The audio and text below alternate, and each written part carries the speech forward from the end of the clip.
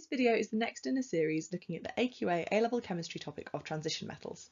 This video is about oxidation states, so we talk about how transition metals have multiple stable oxidation states, and then in particular look at two key examples, the oxidation states of vanadium and also the silver mirror test with Tollens reagent. One of the characteristic properties of the transition metals is that they have multiple stable oxidation states. Now you should be quite familiar with the idea of oxidation states or oxidation numbers from your AS chemistry, but if you need a little refresher, then there is a series of 6 videos all about redox chemistry that are worth having another look at. So just as a quick refresher, when we say an oxidation state, we mean it's a number that represents the number of electrons that are lost or gained by an atom of an element in a compound. So in some reactions, it's really obvious what's been oxidized and what's been reduced, but in others, we need to do a little bit of figuring out. And oxidation states are a way of numerically doing that. So in practice, we don't count the electrons, we just learn some rules. The first rule is that where you have an element, the oxidation state is always 0, although that's not particularly relevant when we're talking about transition metals. The second is that where you've got a neutral compound, the oxidation states are going to add up to be 0. And if you've got a compound ion rather than a neutral compound, so a few atoms that are bonded together and then there's a charge over the whole ion, then in that case the sum of the oxidation states will be the same as the charge on the ion. And then finally, in order to help us work this out, there are some elements that have standard oxidation states. When working out oxidation states, you're always going to work from the most electronegative element to the least electronegative element. Now there are more rules than this, but I've missed out all of the ones that don't apply when we're talking about transition metals. So if you need the full set of rules, go look at the redox videos. So in terms of transition metals, fluorine is always going to have an oxidation state of -1, oxygen will be -2, chlorine will be -1, and hydrogen is +1 unless it's in a metal hydride. So actually we can ignore that +1 because if hydrogen bonds to a transition metal, it's going to be -1 instead. Here are some examples of the variable oxidation states of some of the transition metals in the 4th period of the periodic table. It's interesting to note that whereas vanadium, like titanium, produces stable 3+ ions and is far less stable as a 2+ ion, as we move left to right across the period, the +2 oxidation state becomes comparatively more stable, while the +3 becomes less stable. So there's kind of a general tendency for transition metals on the right-hand side of that D block to form +2 ions. Another thing that's interesting to note is how these species respond electrochemically. So basically, the higher the oxidation state is, the more that species is likely to have a tendency to be an oxidizing agent. So the classic example of this are manganate ions, which contain manganese with a +7 oxidation state, which is a really good oxidizing agent. Whereas other species that have a much lower oxidation state are far more likely to be good reducing agents. For this part of the course, AQA expects you to know about two key examples in a bit more detail, and the first one is the oxidation states of vanadium. Now, we know that transition metals often have multiple stable oxidation states, but vanadium is relatively unique in that it has 4 stable oxidation states, and each one has a particular characteristic colour when the ions are in solution. The first thing it's worth you paying attention to is making sure that you're comfortable with why the oxidation state is what it is in each one of these ions.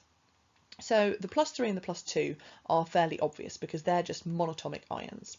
But let's look at these other two. So we've just said that the oxidation state of oxygen is always going to be -2 if it's bonded to a transition metal. And this first ion here has 2 oxygen atoms in it, so that makes -4 in total. And then the overall charge of the ion is a single plus. So we need 5 pluses to balance out that -4 and the plus here, and so that's why we've got +5 here. And then in our second ion, we've only got 1 oxygen atom, which still has an oxidation state of -2. So whatever the oxidation state of this vanadium atom here is, it has to balance out that -2 and give us enough positivity to get to 2+ here, and that's why it's going to be +4. Now, as you can see, we have these characteristic colours for these different ions. So where you start off and you have these first ions, these vanadate ions with an oxidation state of +5, then they make solutions bright yellow. And then as that's reduced down to a +4, the solution goes blue. Now, if you've actually done this practically, you may not have seen that blue colour because what tends to happen is some of the vanadium is reduced and you get the blue colour, but there's still some residual yellow colour there. So quite often you just see it go a kind of greeny colour, and people end up thinking that the first colour change is from yellow to green, but it's not. It's yellow to blue. It's just that there's still some yellow stuff left behind.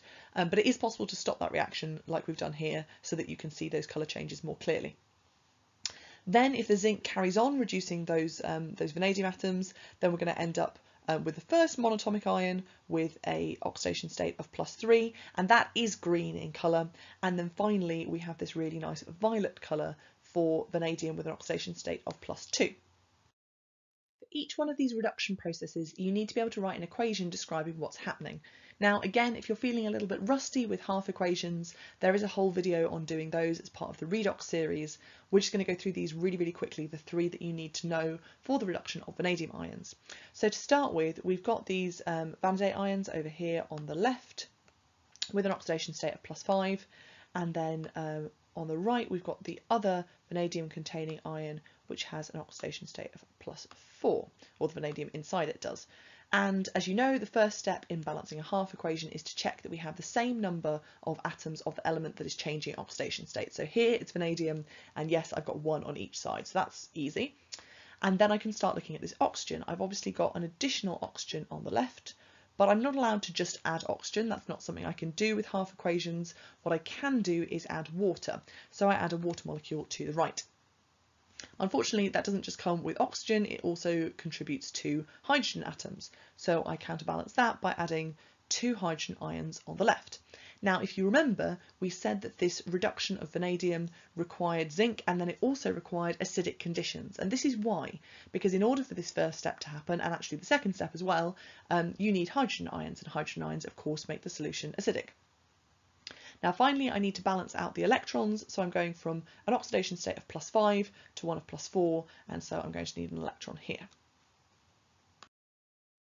If we're going to write a full equation rather than just a half equation, then we also need to take account of what's happening to the zinc. So while the vanadium is being reduced, the zinc is being oxidised, and it's losing 2 electrons because the stable ion of zinc is zinc 2+. Now, in order to mash these 2 half equations together and make them into a full equation, the electrons need to balance, which right now they don't. So what I need to do is take this top equation and multiply the whole thing by 2. So then I've got 2 electrons on the left from the top equation and 2 electrons on the right from the bottom equation, and I can just cancel those out. So if I now mash these 2 equations, these 2 half equations together, I get zinc with 2 vanadate ions and 4 hydrogen ions, turning to zinc 2+ ions with 2 more of these vanadium containing ions and 2 water molecules. The next part of the reduction process is very similar. So again, I've got a single atom of vanadium on either side of my equation, and the one on the right is in this monatomic ion, which obviously has an oxidation state of +3 because, you know, it's just a vanadium ion. And then over here on the left, I've got vanadium with an oxidation state of +4. And again, I've got an oxygen atom on the left, so I balance that out by adding a water molecule to the right and then 2 hydrogen ions to the left. So again, this needs to be done under acidic conditions.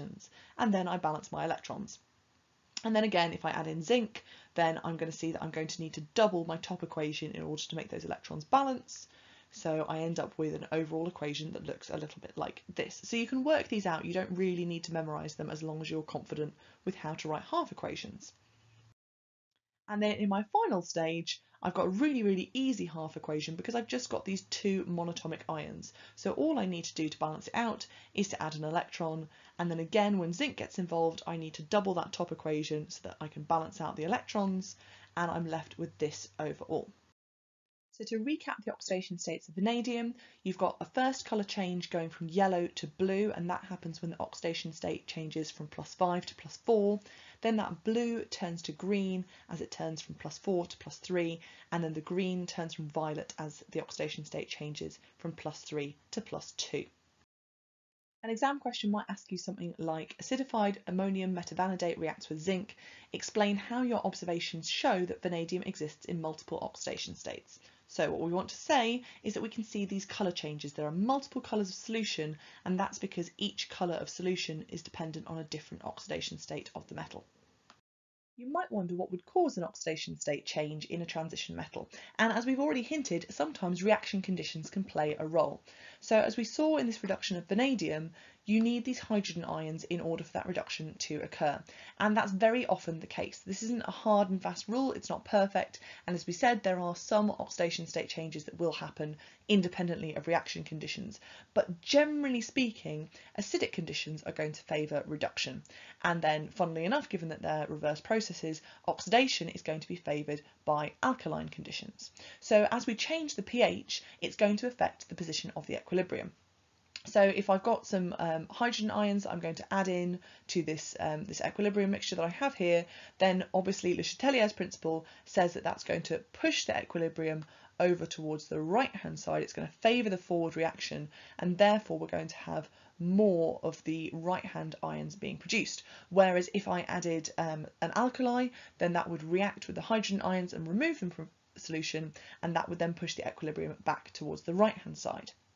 The position of that equilibrium can also be affected by the ligand that is interacting with this ion. So we're kind of simplifying things a little bit here. When we talk about a vanadium 2+ or a vanadium 3+ ion, they're actually not really going to hang around as those single monatomic ions. They're going to be part of complexes, like we've seen in earlier videos when we looked at copper and iron 2 and 3+, and also cobalt.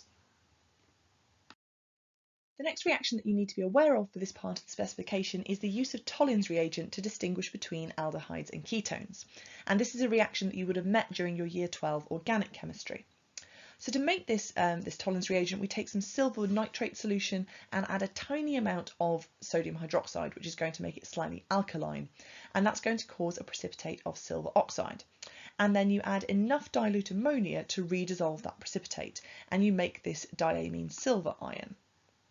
Now, because the solution is alkaline, it's possible for this aldehyde here to be further oxidised to make a carboxylic acid, or at least to make a salt of the carboxylic acid. And that doesn't happen if you've got a ketone, because it can't be oxidised any further. So as the aldehyde becomes oxidised to make the carboxylic acid, then the silver is going to be reduced, it's going to pick up an electron, and rather than being a silver ion, we're going to have atomic silver, which is obviously then not soluble, and so it sort of precipitates out, and we get this lovely silver mirror over here. I hope that was a useful summary of this topic. We do still need to talk about redox titrations, but because that's also quite a big topic, I'm going to put it in a separate video so we can also include a lot of calculations. So don't forget to subscribe to make sure that you don't miss out.